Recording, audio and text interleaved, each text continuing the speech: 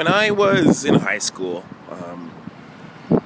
it was sort of expected for you to be good in sports. You know, when it came to gym, I always got picked because I was a tall black guy, and playing basketball was supposed to come natural to me. So I'd always find a reason or excuse to avoid playing basketball because I didn't want to get exposed. And one day in gym, I was forced to play. And everyone found out how bad I was and how embarrassed I felt. That I wasn't a jock, that I wasn't a part of the group.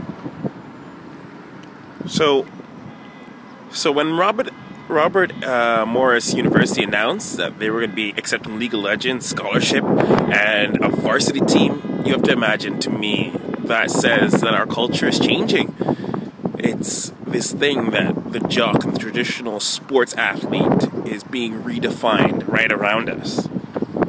You know, gone are the days where it was you were a geek and a jock, and the two worlds were separate. Slowly we're seeing that these worlds are melding. These cliques and groups are slowly becoming one, where the word athlete, I think, is going to change. I don't know how and I don't know when, but I feel it is.